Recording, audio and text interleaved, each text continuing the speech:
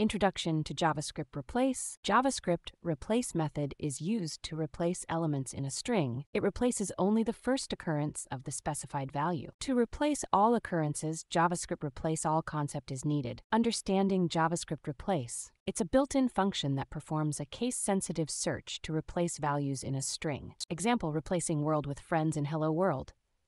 Only the first occurrence of world is replaced. JavaScript Replace All, using global search. To replace all occurrences of a string, a global search is required. This is done by appending a G flag after the pattern in replace method. Example, replacing all world with friends in hello world.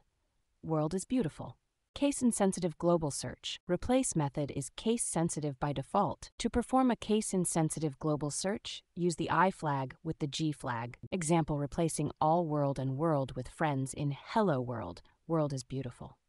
Common errors and tips to avoid them. Beginners often forget to use the G flag to replace all occurrences. Not accounting for case sensitivity is another common error. Remember, the replace method doesn't change the original string but returns a new one. So store the result in a variable. Conclusion: JavaScript Replace method is useful for manipulating strings. To replace all occurrences, use regular expressions and the global G flag. For case-insensitive replacements, use the I flag along with the G flag. Avoid common mistakes by using the appropriate flags and storing the result in a variable.